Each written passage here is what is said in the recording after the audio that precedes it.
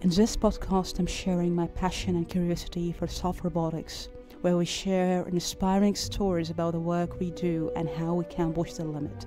I am Mara Dwayne, and this is Soft Robotics Podcast.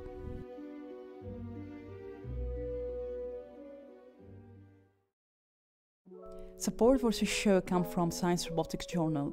I really find Science Robotics to be a great resource for reliable and tangible research where we can really push the limit of the science we do in robotics. Great way to stay up to date with the published article is checking out the released monthly issue. All the links will be included in each episode description.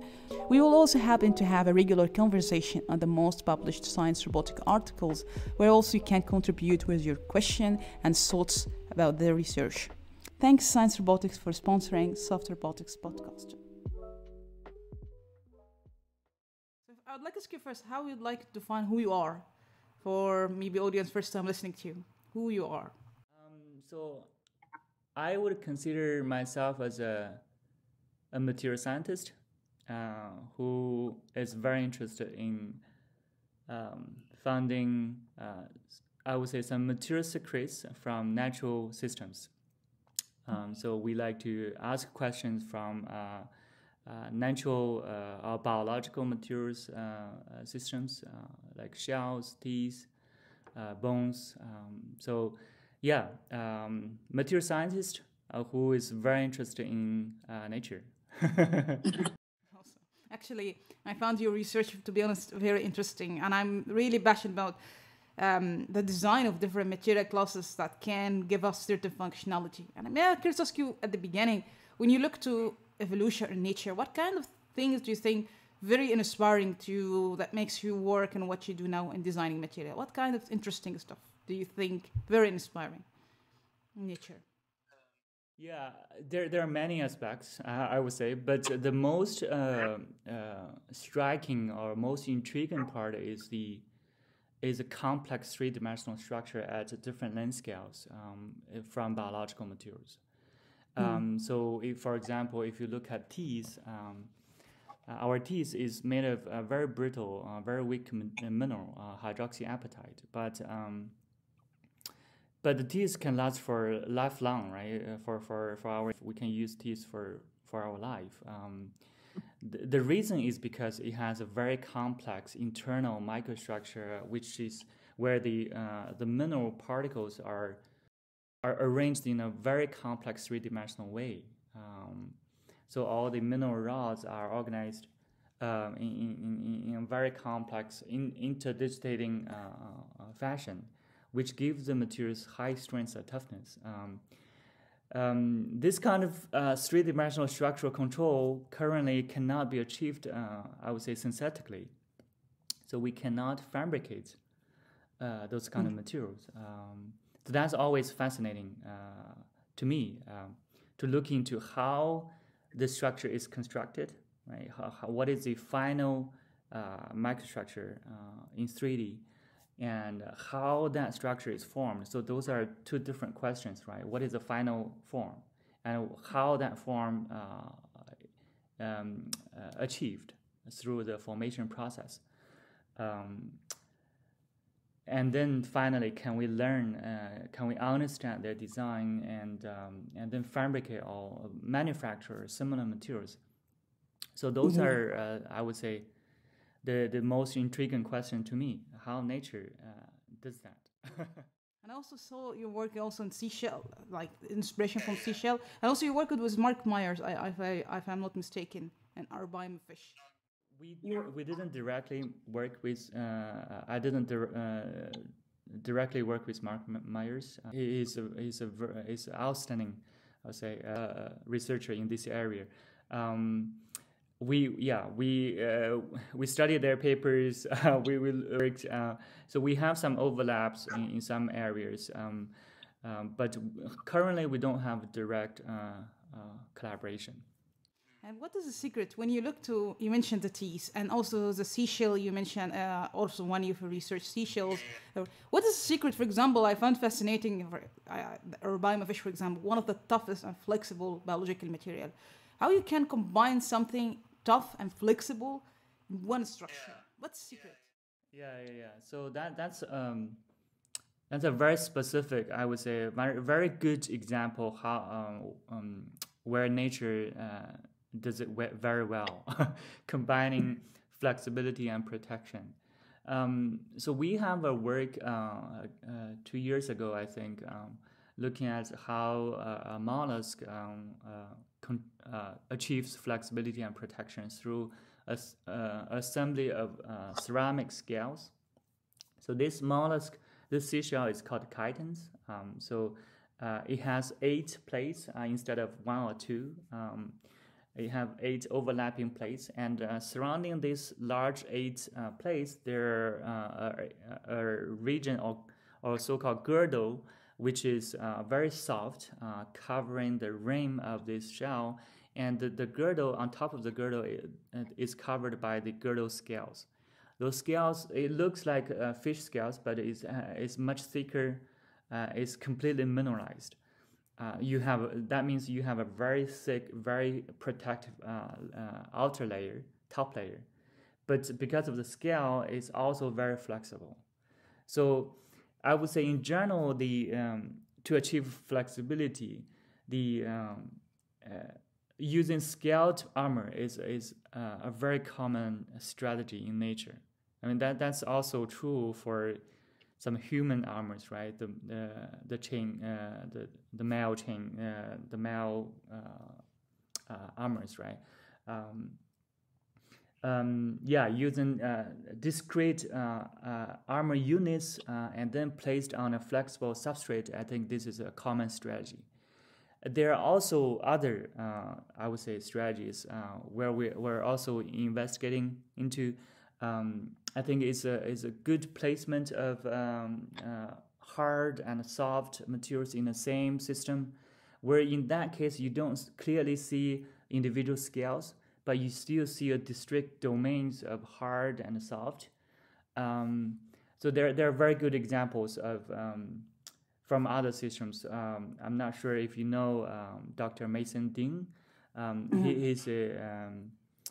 He's a, I would say, evolutionary biologist, marine biologist, and also material scientist.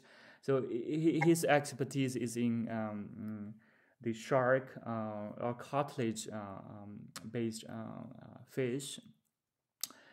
So, for example, in shark, their skeleton is made of cartilage, mineralized cartilage. In that case, you have highly mineralized domains embedded in the soft cartilage matrix, and it allows some flexibility. But at the same time, those tiles, those hard tiles, can bump into, get contact into each other when you bend or mechanical load the structure. So it is both flexible and hard.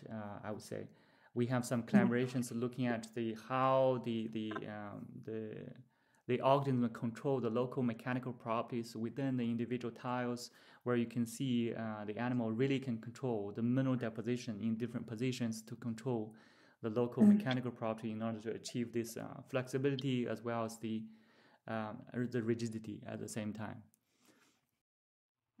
Very interesting. So before going to the building blocks for this kind of a structure, hard and soft, to achieve body armor or high toughness, I'm curious to ask you, do you think in the field in general, to exhibit physical intelligence, should be through the material or architecture? Because we hear speak about architecture in a fascinating way to do intelligent behavior to protect the body, and which one's significant to you? From which perspective? From the animal, like from the organism perspective, or from us? I think this is this is a great question. We're working on actually 2 review papers trying to address your question. So which one is important? The 3D architectural design or the material itself, or the intrinsic material itself, right? We think both. At least from what we have seen from the literature, we think both. So nature controls both the 3D architectural organization of the mineral building blocks.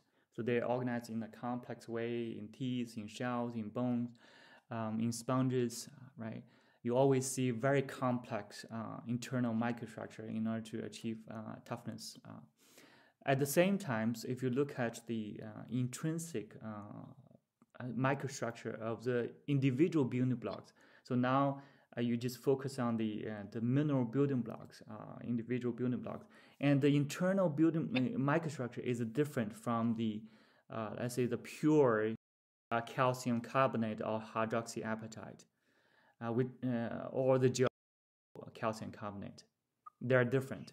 There are a lot of microstructural features. For example, within the calcium carbonate mineral building blocks in seashells, you have, for example, so-called intracrystalline organic materials, where the nanoscale organic inclusions are embedded within the mineral matrix. And you may also have some trace elements. A lot of mollusks incorporate, for example, magnesium inside the calcium carbonate matrix. So you have a doped calcite crystal. So that's true also for echinoderms like sea urchins, starfish. They do that very often.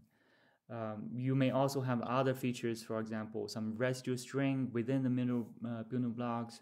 I would say that's also fascinating. A lot of others.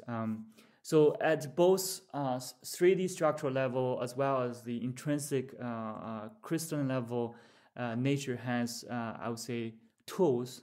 They have a toolbox to control this structure features at these two different length scales in order to enhance the mechanical properties. So that's why if you measure the mechanical properties of the biological calcite versus the geological calcite, they're different. Mechanical property. So although they look like the same, I would say 99% of the composition is calcium carbonate, but the mechanical properties are different. Yeah. And I'm curious to ask you about the building blocks.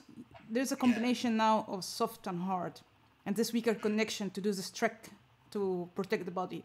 But when you look to different creatures or even in inspiration, what is the right combination? Do you think, because I don't know if you agree, we don't have like a methodology. What is the ratio for the stiff part to soft part? What is the right ratio to maintain this rigidity and also do the trick as well? I don't know, how do you see this combination ratio?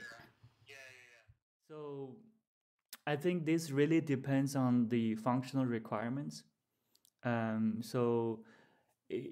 For example, if you look at our teeth, right? So the top part is enamel.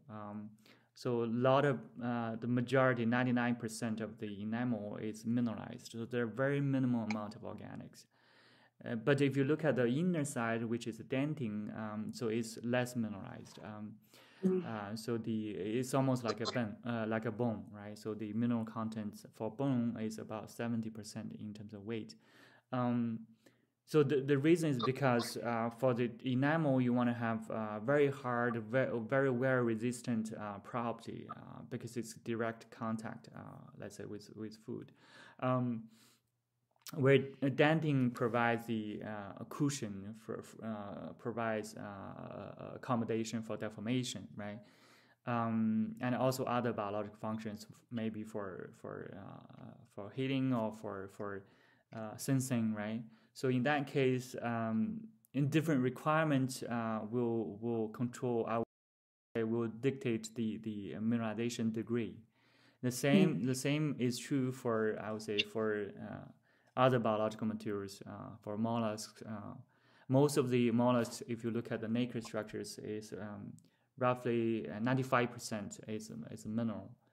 5% is organics.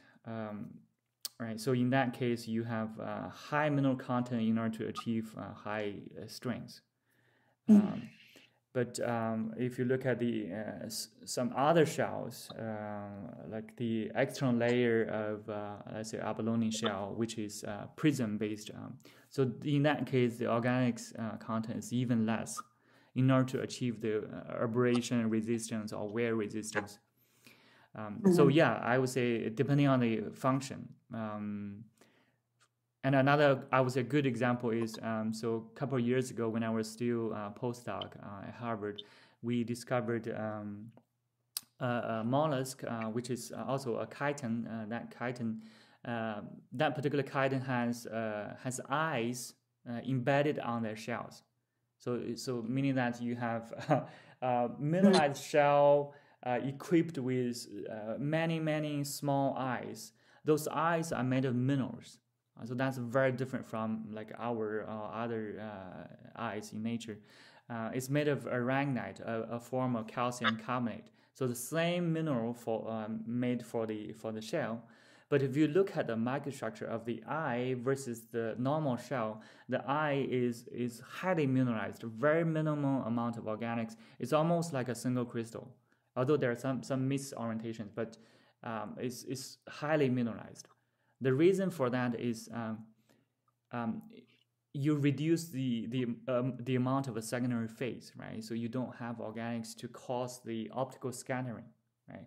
So that the light can go through the lens, which is very homogeneous, so that they can focus the light to form an image.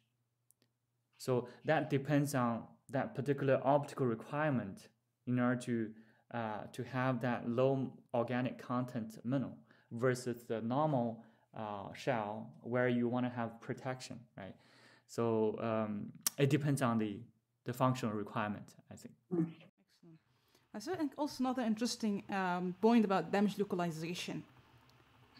How it happened to localize the damage. If you can explain, it's like arresting damage and make it in one area, right? That what you mean about it. How it happens. Yeah.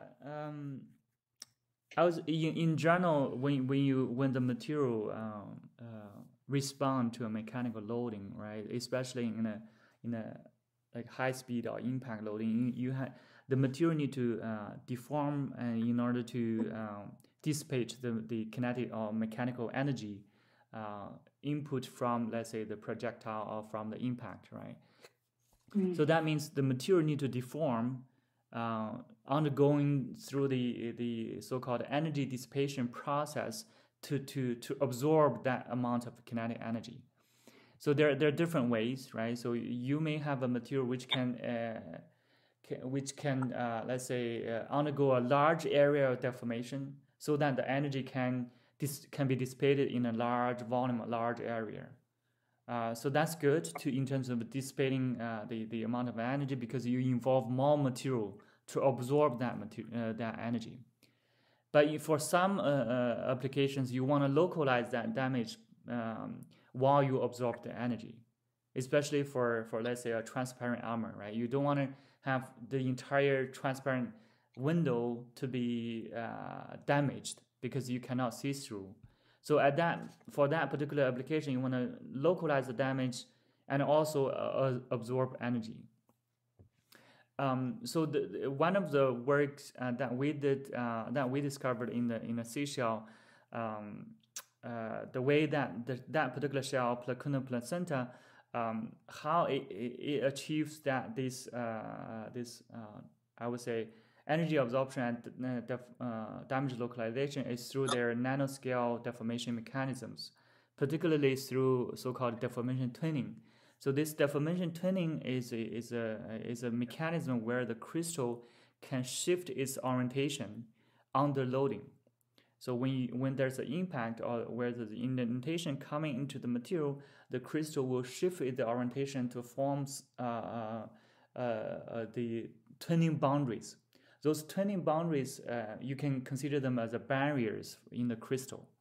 So those barriers will contain the deformation. So it will restrict the propagation of the damage into larger area. At the same time, those twinning can absorb energy. It can also induce other type of deformation mechanism. For example, when twinning happens, it can open up the layers between the minerals slightly. Through this process, it can start to stretch the organic materials between the mineral layers to absorb more energy.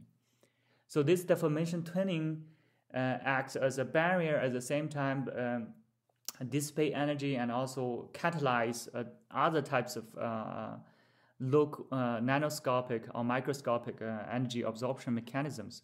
So that's why this particular shell is very effective in terms of absorbing energy as well as localizing the damage. Particular shell. There are also other in this particular shell. There are other mechanisms which is also I would say very important. In another work, we discovered that this shell is not a simple laminate. I have to ping pong that racket. So usually when you have a layered composite, right? So you have one layer stacked on top of each other, and then you get a laminate structure, right? So when you have this kind of material, the deformation can easily go through the interface because the interface is usually weaker. So that means in this case, the damage can propagate into a large area. That's not good. That's actually a big issue for fiber composite. Usually people talk about delamination, right? Delamination meaning that the interface between the laminates start to open, start to fail. So in this shell, in this placuna placenta shell, so the layers are not simply stacked on top of each other. Instead, the adjacent layers are merged into their adjacent ones through what we call connection centers. So those connection centers are actually mineral structures which where you can consider the two layers are grown together.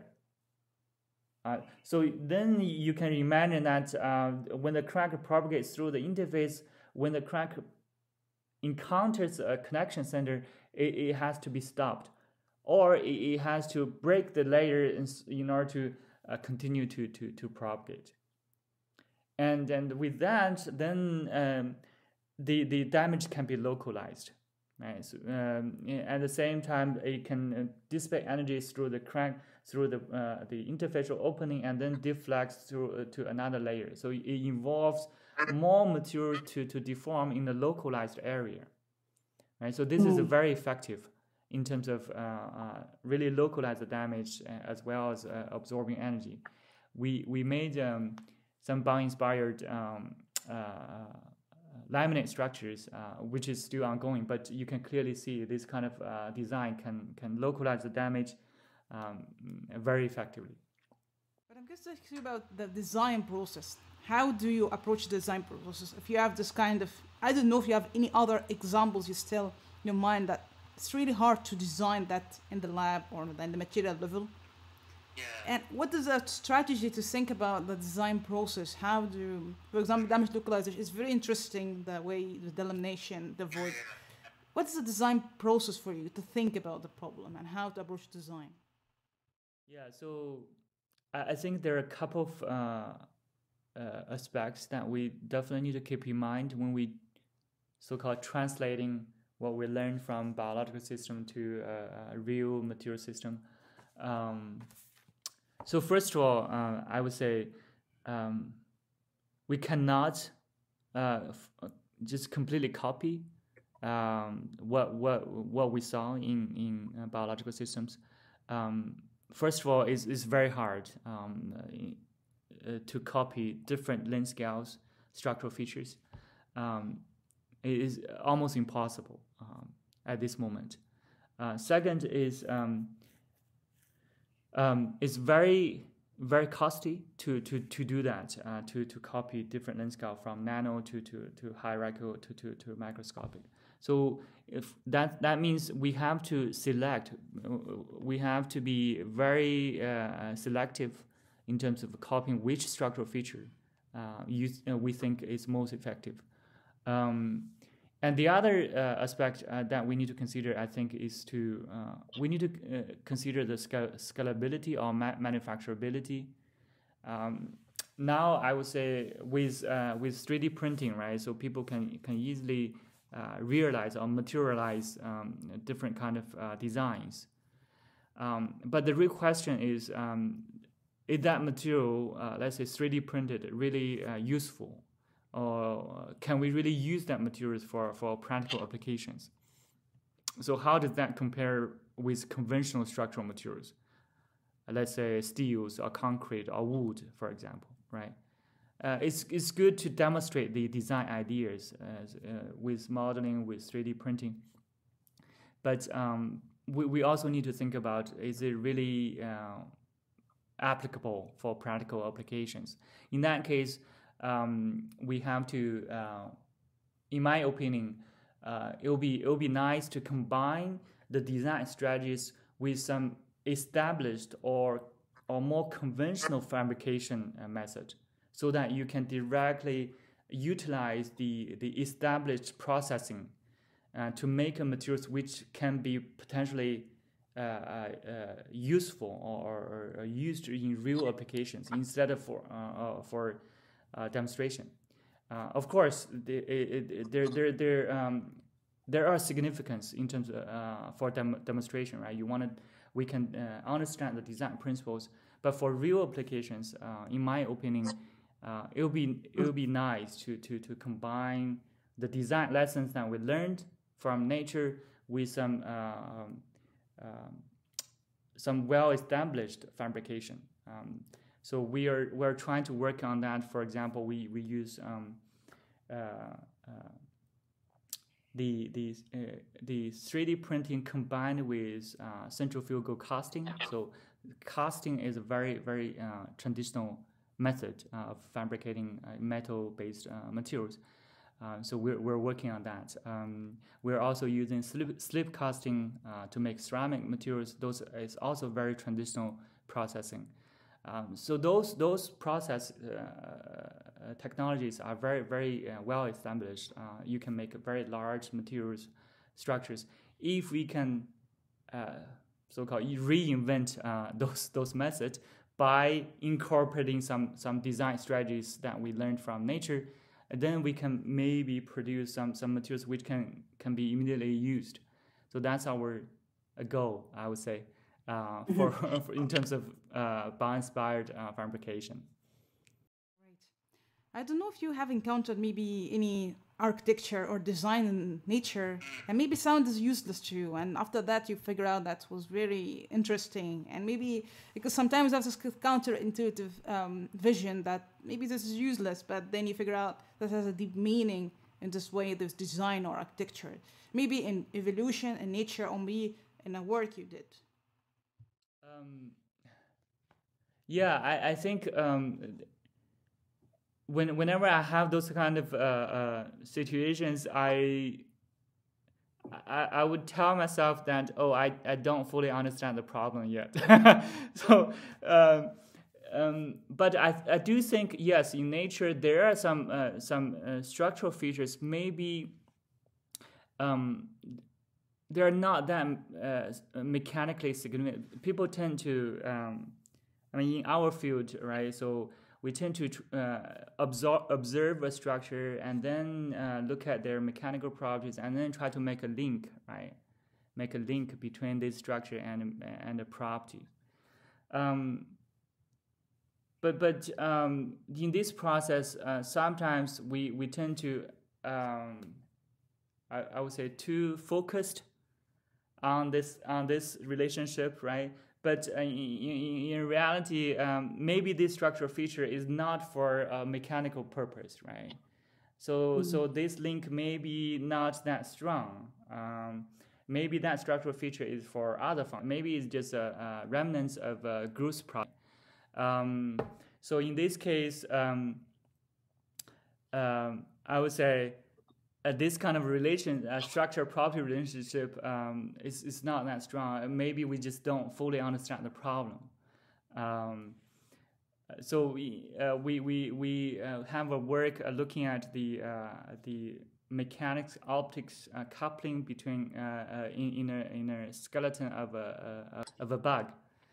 This beetle is called a flower beetle. You know, the beetle is usually very colorful, right?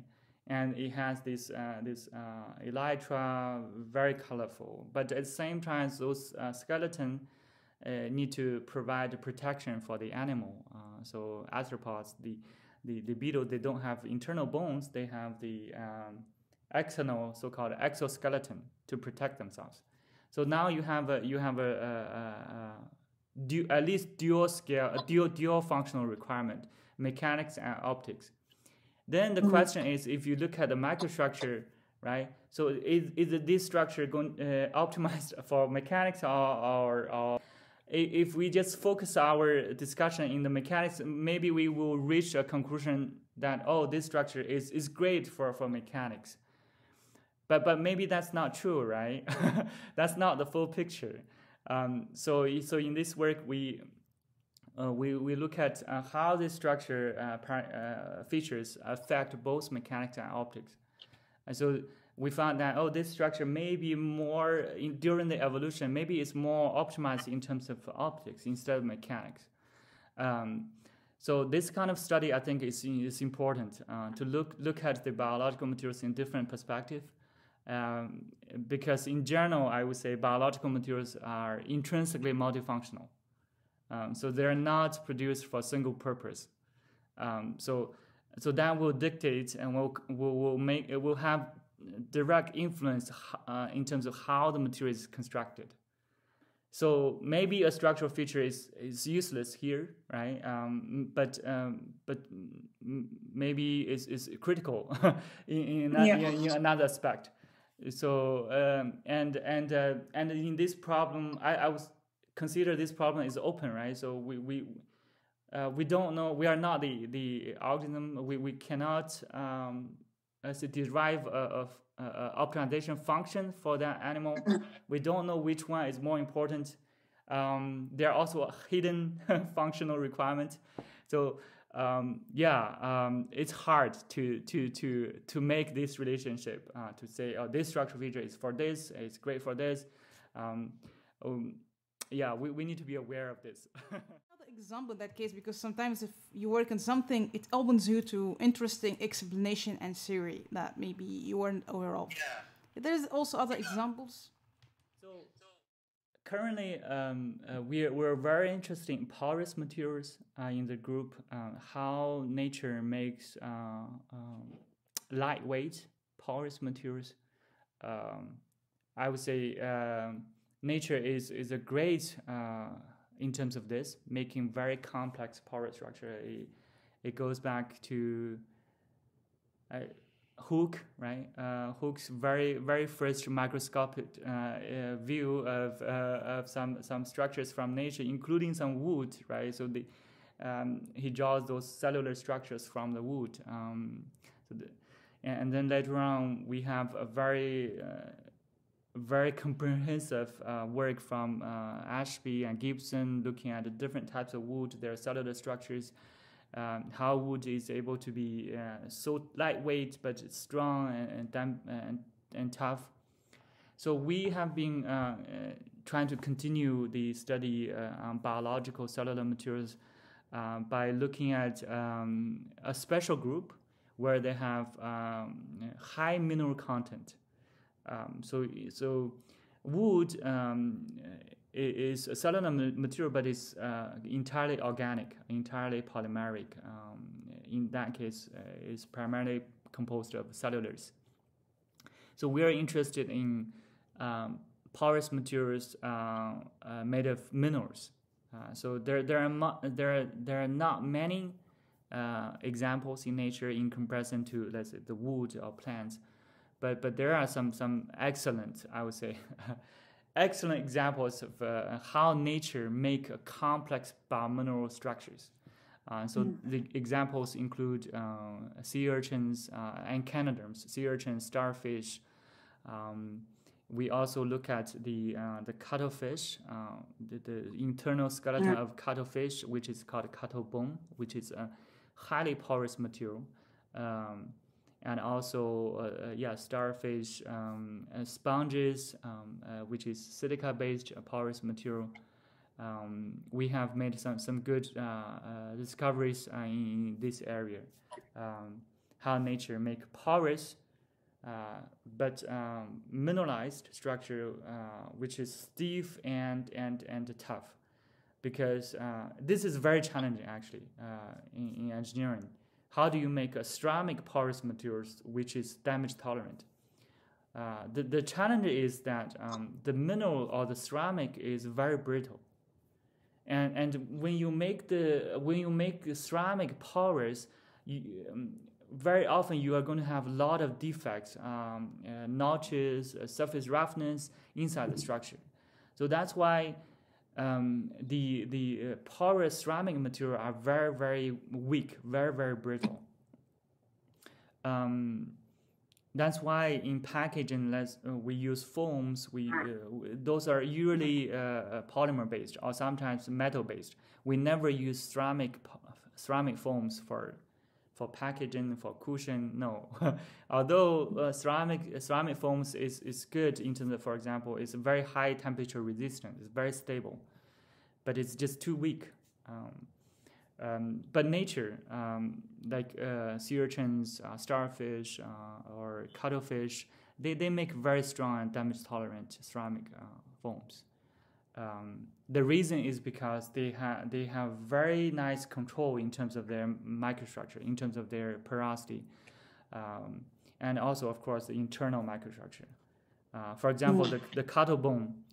The cuttlefish is a great model system for bioinspiration, right? People study their skins, just study their swimming, study their eyes. But here we study their skeleton. So inside of the cuttlefish, there's a skeleton, mineralized, very, very stiff skeleton. It's called a cuttlebone. And cuttlefish is a shell. It's a mollusk. A mollusk is not a fish, but its shell is inside. So so it's internal. It's different from other mollusks, and that's called cuttlebone. That cuttlebone is very porous, and 93% of the structure is hollow, and inside this hollow structure, the animal can control the water in and out into this structure, so that it can control the relative density of this porous structure, and hence the entire body, so that the cuttlefish can go up and down in the water column to go up and deep. So it's almost like a swimming blender, like a blender for fish, but it's just a rigid blender. People call this rigid buoyancy tank. This is like a submarine, right? So it can control the relative density to go up and down. And then you can imagine that this structure need to be very stiff because you have a very high water pressure, which can potentially implode this hollow structure, right? If it's not strong, it's just crushed by the water pressure, right? So it has a very intriguing, complex internal structure where you have the layered. It's like a multi-story building. So you have floors, ceilings, and pillars, the walls to support the ceilings. Of course, they're all in the microscopic level. Then the way the animal designed the walls is very, very intriguing. It's not like the wall that we have, where you have a straight from bottom to top. It's almost like that, but there are modifications. So the walls are curved and wavy, and it has a complex pattern. And also the wall, they change their orientations from the floor to the ceiling. By doing that, it can control the stress distribution within the structure, so that if the stress level is too high, it can control the location of failure. Primarily in the middle of the wall, so it doesn't happen at the ceiling or at the bottom, at the floor. So in the middle of the wall, so that the ceiling and the floor are still intact. And then if the stress is still high enough, it can compress the ceiling to the floor.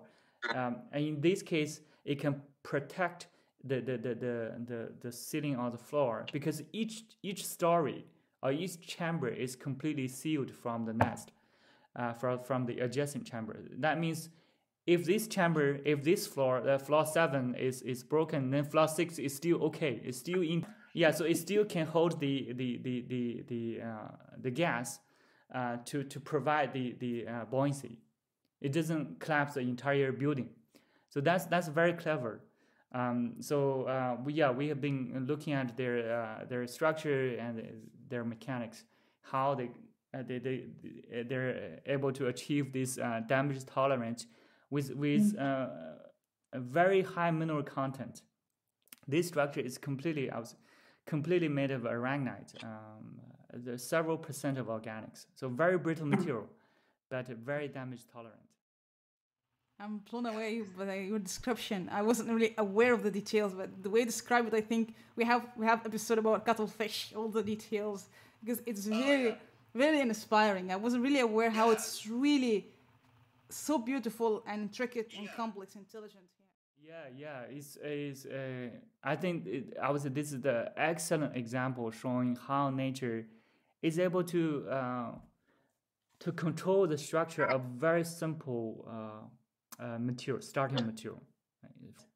If you look at the aragonite from nature, from geology, those are very like prisms, like usually red color prisms, like structure, very simple, very brittle, but somehow we're interested in their formation as well. But they form this very complex structure, so that they have this mechanical properties as well as the fluid property, right? So these structure need to be open in the sense that it allows the fluid to go inside the so that it can control the relative density. There are multiple requirements inside this structure. So that if you look at the cuttlebone in different areas, they have a different structural design. We think that maybe because in different regions, the functional hierarchy or the importance of different functions are different. Maybe in the opening region, it's more important for the fluid transport. So the structure need to guide the flow of the fluid. But in the majority or in the posterior part, maybe is more important for the mechanical strength. It's amazing. Look at those kind of structures. Yeah, I agree with you. Maybe a follow-up question here about the design, because when we try to design structure like that, do you think we have to go to the smallest scale and do this kind of complex design, or we go into the continuum level? Because there is two ways to do that, either in the material level or just going to structure.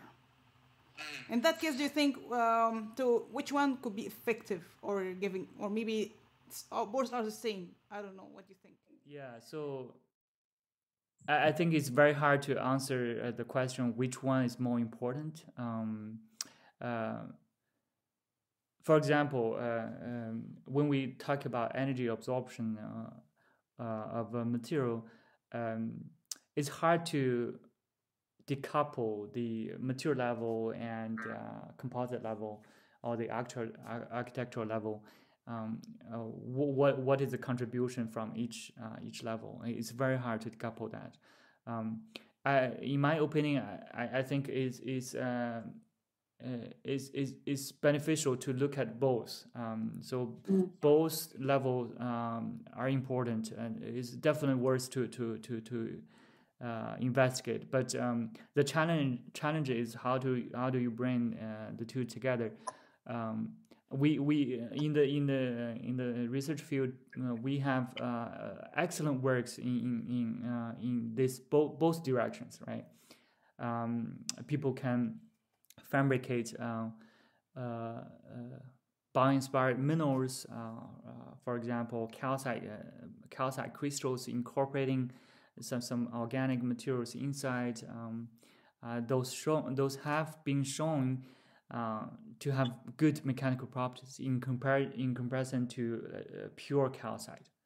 On the composite level, there are a lot of works to show that if you make, for example, nacre-like structures or bone-like structures, they have better mechanical properties.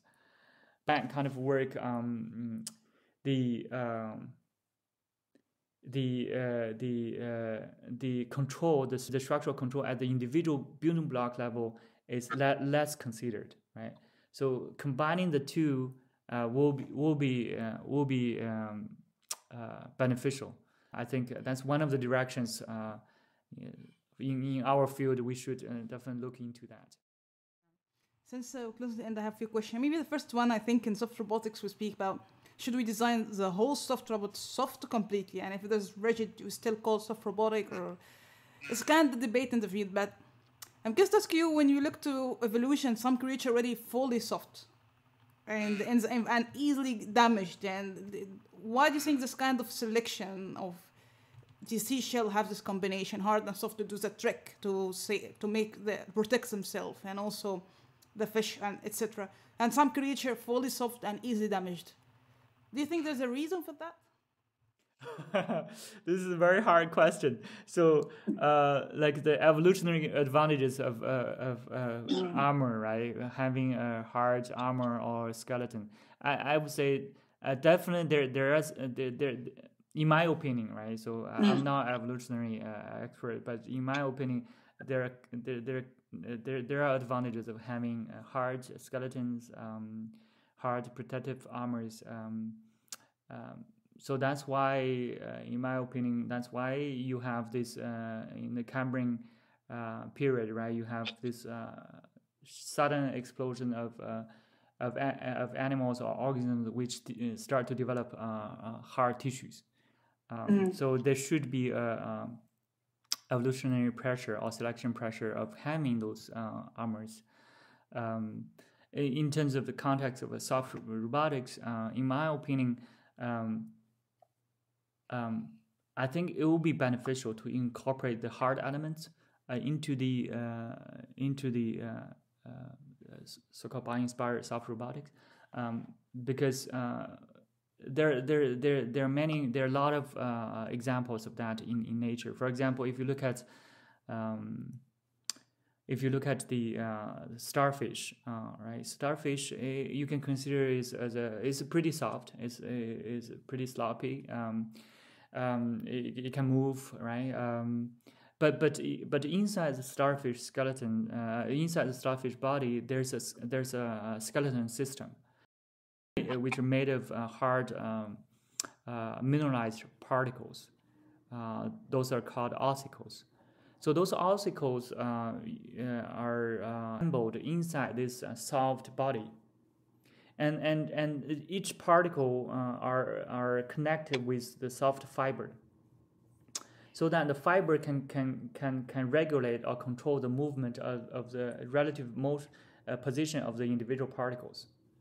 And then once and also the animal has a capability of locking the position of the particles by through a chemical process on the fibers, so the fiber can stiffen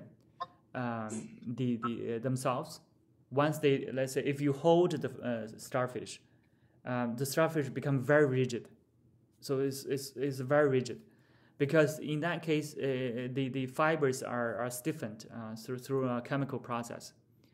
So you get a very good transition from ability to a rigid architecture. So in my opinion, very often robotics need to achieve this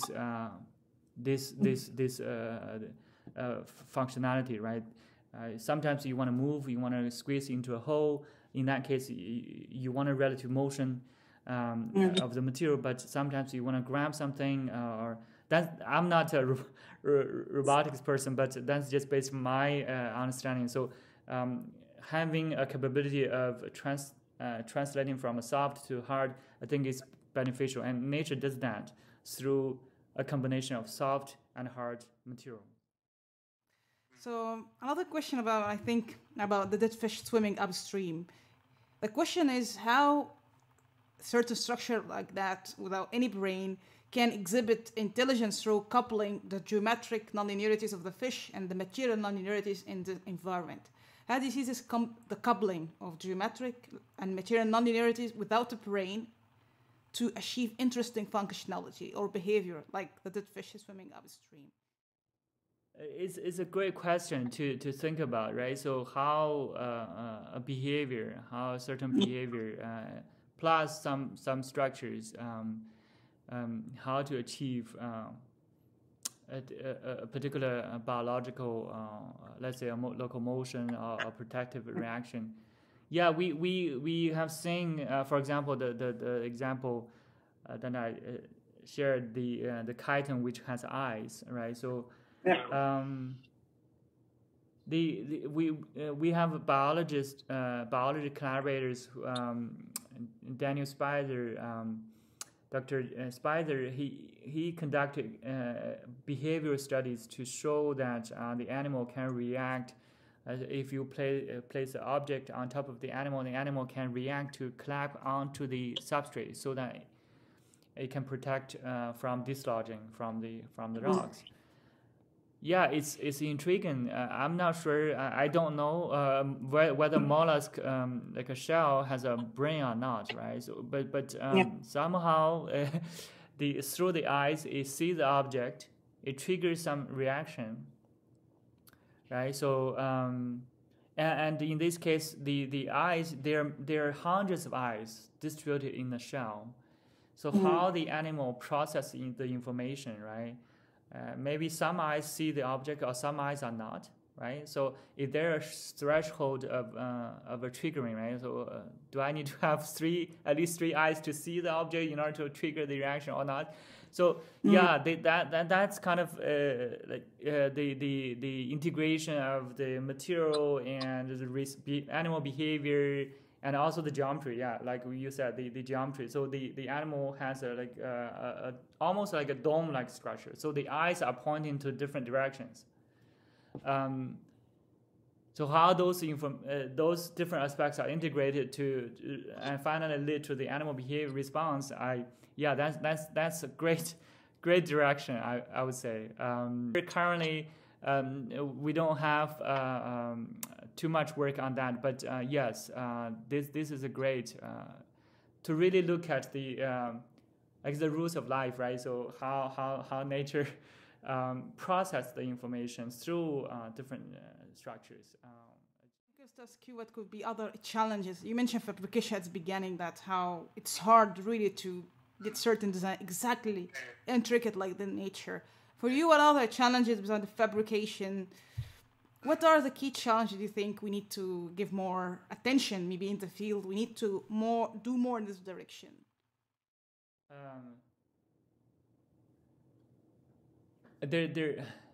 One challenge, in my opinion, is it's always a balance of when we look at the biological materials, it's always a trade-off between in-depth and also the broadness. So currently we're very good at looking at one system in a very detail, right? So from nanometer scale up to the macroscopic scale, and what are the mechanical properties correspondingly. But there are a lot of systems. There are a lot of organisms in nature. How can we increase the throughput of conducting this kind of research?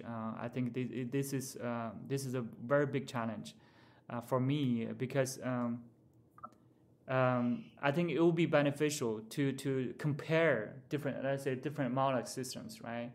There are shell structures, not superficially, but in a very detailed way, from small scale to the upper scale. And I think there is significance to that, both in terms of bio-inspired design and also from evolution, right? So is there a pattern in terms of microstructure, right? So we see the phylogeny. We can look at from the genetic point of view, right? But on the material level, right? On the material level, how a particular microstructure is converged or diversified. I think that's fascinating to do, but it's a great challenge, right? So how can we increase this threshold? Can we do electron microscopy for thousands of species very effectively? So that's a big challenge. The other challenge I think is really how organisms produce or control the structure in 3D. Can we monitor or track the evolution of the microstructure in 3D in real time? So now we're very good at in studying the final fully formed structures, right? We know nacre is a brick and mortar structure. We know bone. We know, but how the structure is formed in real time in 3D, especially in 3D, can we track that at the building block level? How individual building blocks are deposited, how they grow, how they merge, how they assemble. I think that's important in terms of bio-inspired processing. Can we follow the similar growth process to make bio-inspired materials? I mean, this is a big challenge. There's another challenge, in my opinion, is a quantitative 3D description of materials is also a big challenge. And this is not just for biological materials. For synthetic, for engineering materials, characterizing the material in 3D quantitatively. Can we track? Can we measure, for example, the distribution of the grain orientations in a bulk material? What is the geometry of the individual grains? What is structure between the grain boundaries? So the same questions apply for biological materials, and it's even more complex, I would say, for biological materials. You have a complex building blocks organized in 3D. How can we study their structure quantitatively? For example, the nacre, right? The nacre is a very common. Apparently, it's a very simple structure, right? So you have mineral layers stacked on top of each other, but there are more. There's more subtle designs than that, right? So each template they have a different geometries. The surface there is not smooth, right? The alignment of the alignment of the adjacent mineral building blocks, all right. So those kind of information in 3D in bulk level is lacking. We don't have a good way to do that. It's very challenging. They're in the microscopic level. They're complex in 3D. They're fully mineralized. You don't have a good contrast. If you use, for example, micro CT, you will not be able to see the contrast between the individual building blocks because they're just so close. They're just completely mineralized. There's no contrast. So that's a big limitation, big challenge. If we cannot fully understand how the structure is constructed in 3D, I don't think we can effectively mimic those structures. Not mentioning some very complex. For example, there are some structure they have a complex helical fibers assembled together. So that's much more complex than a simple brick and mortar. How the fibers are assembled in 3D we don't know. It's very interesting. Maybe I lost the question about the growth in material. How do you see combining biological material that has functionality to grow and heal with absolutely artificial material or passive material? How do you see we can combine biological material with passive or maybe smart material? Do you think how this can be done to the growth feature, for example? I think that's something we speak about cost. Some people speak about cost. It's still challenging to do material that grow. Yeah, I think that's a great I was great direction to go in terms of combining the two. So there are definitely limitations, right? So in terms of the potential applications of these kind of materials, um, can we grow a material which can directly use for structural applications?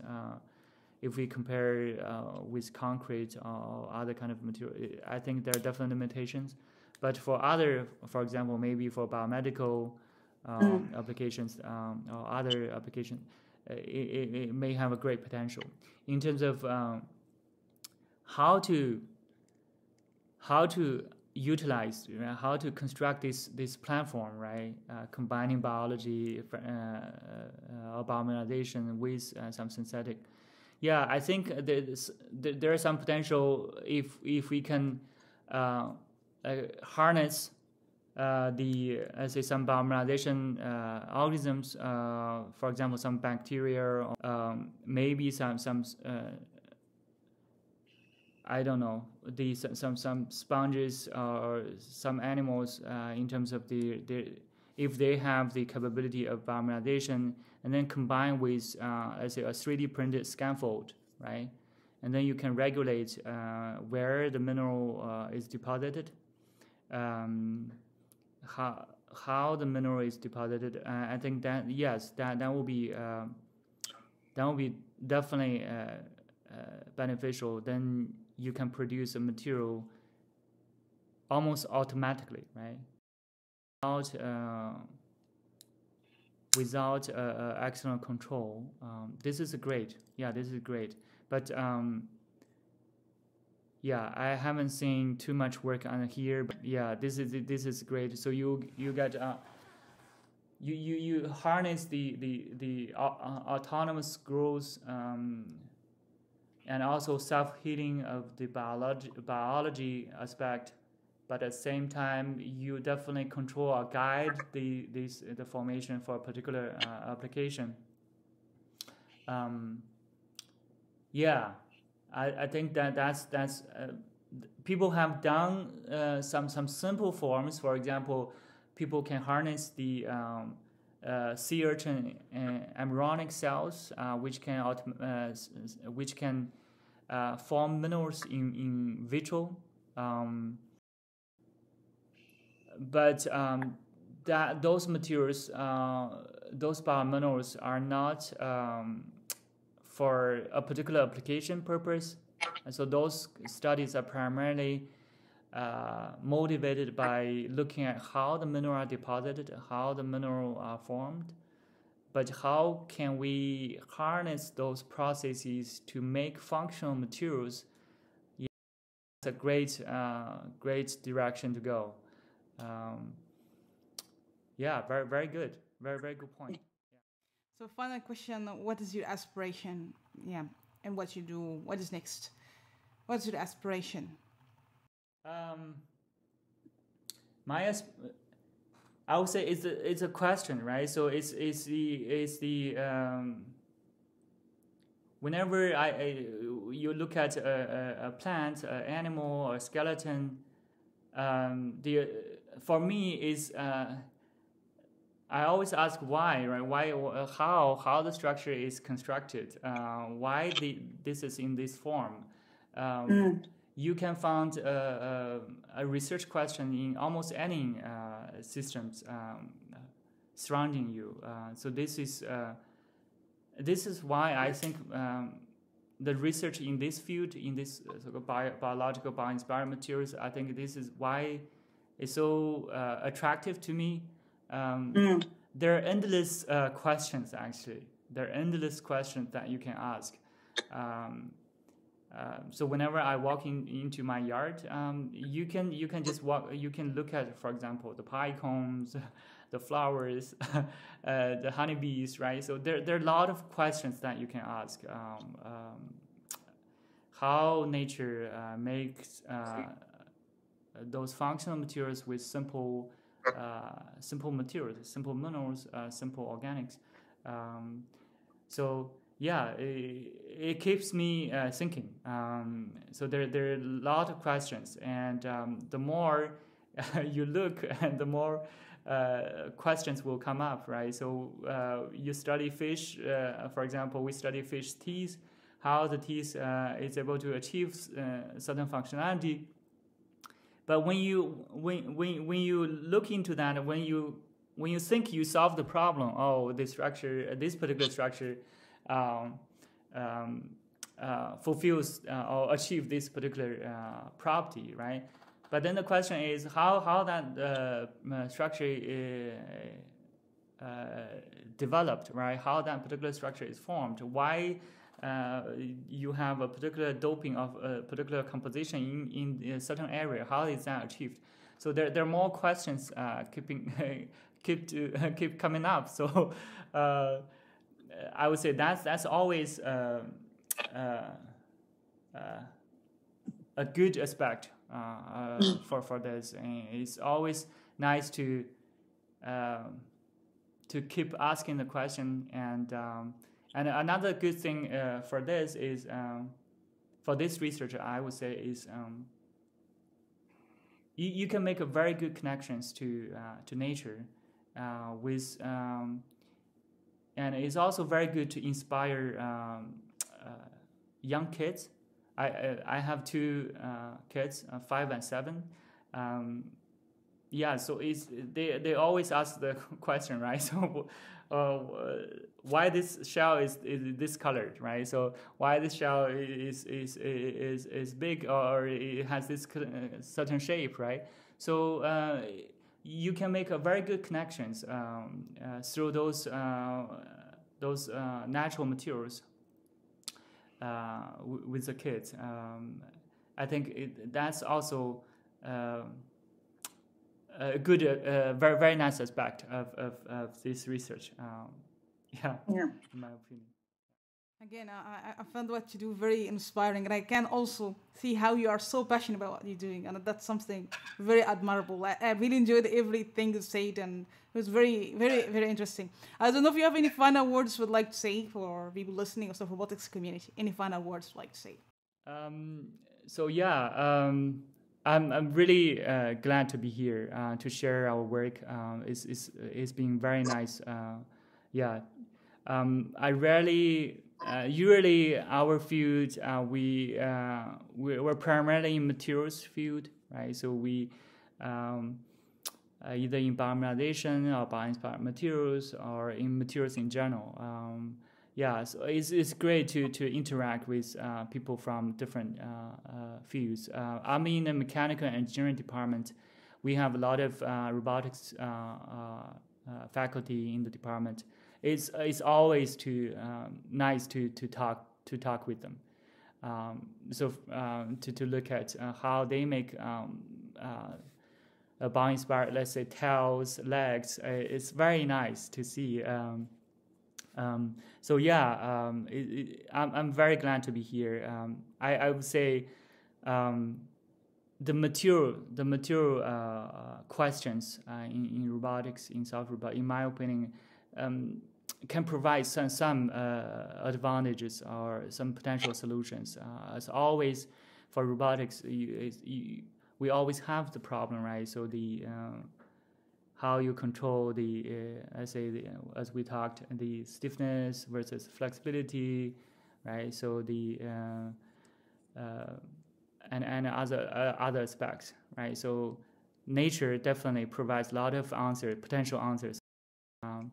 How to make lightweight materials, right? It's important. I remember this when I talked to a professor who is a robotic expert. I asked him, so in terms of materials for robotic, what do you think the most challenging aspect? What kind of materials that you like to have? Right, so the first one that the professor mentioned was lightweight materials. How do you make a material lightweight? Is important, right? If you want to have a flying robot, right, or you want to have a robot to run fast. So yeah, I would say materials from nature definitely provides a lot of lessons for us to not only studying to make new materials, but also the materials on a system level for robots, for bio-inspired robots. So yeah, very glad to be here. I'm really looking forward to have more I would say interactions with people from, for example, robotics. I think perspective from different fields is the key, right? So it is the key. The diversity, the diverse perspectives to address a problem is the key for successful research. Again, thank you so much, Ling. It was such a pleasure and very, very inspiring to listen to you.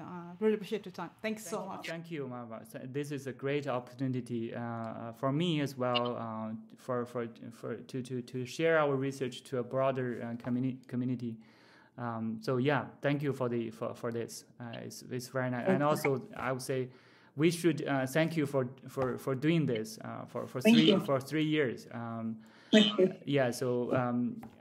Yeah, I would definitely encourage my students, my class, to go to your podcast. I think this is definitely nice